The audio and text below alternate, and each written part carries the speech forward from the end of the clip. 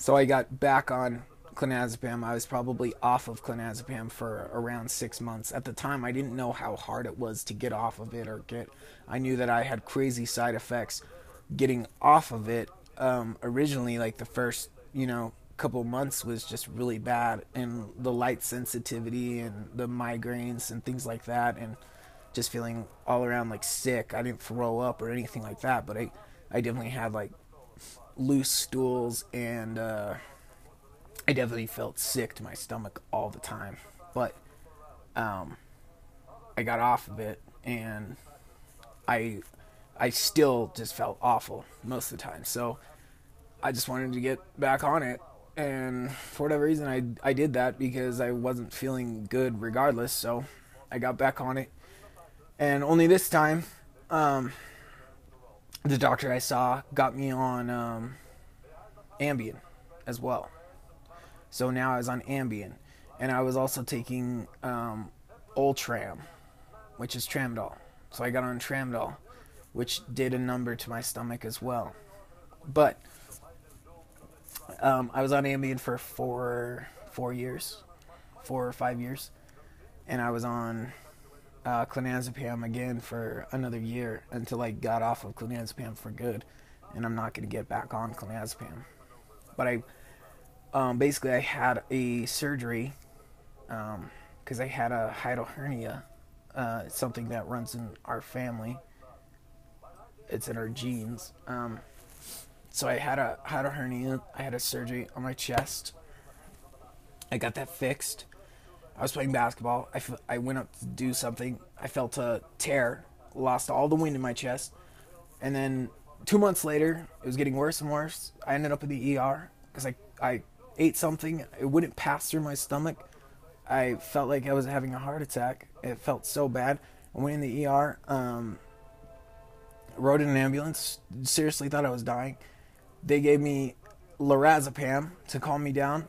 Sent me home with Lorazepam. They said, "You're fine. It's not your heart. We did an EKG. You're good. You're fine. Goodbye."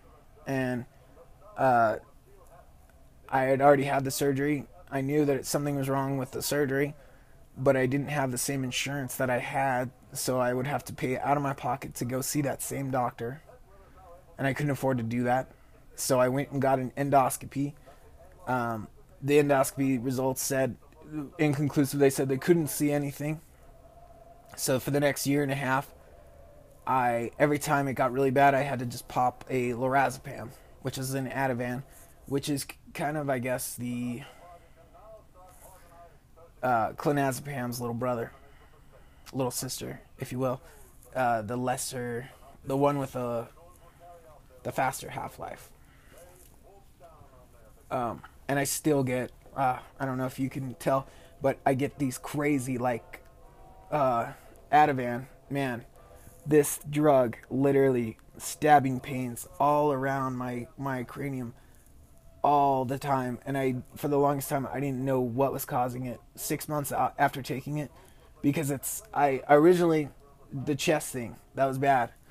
I felt like I was dying, So you take Lorazepam, and I take this one as a crutch, only when I needed it, if I ever needed it, to help me walk. But I would take it, and barely if I needed it.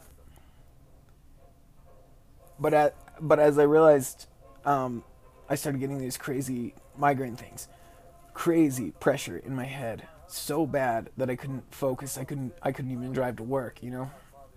So I'd wake up and I couldn't figure out what was doing it. And I talked to my doctor about it, and he said, "Oh, let's get you on another thing." So now I'm on this anti-seizure thing, Topamax, and amitriptyline, which is supposed to help with migraines, all this bullshit. But I'm looking online. Everybody online is saying, "Oh yeah, Ativan is causing the sinus pressure." So I'm thinking, I'm just going to get off the Ativan. So I got off of it. And I got off the ambien as well. I checked into a detox center. And I'm going to continue this in part 3. So hang on.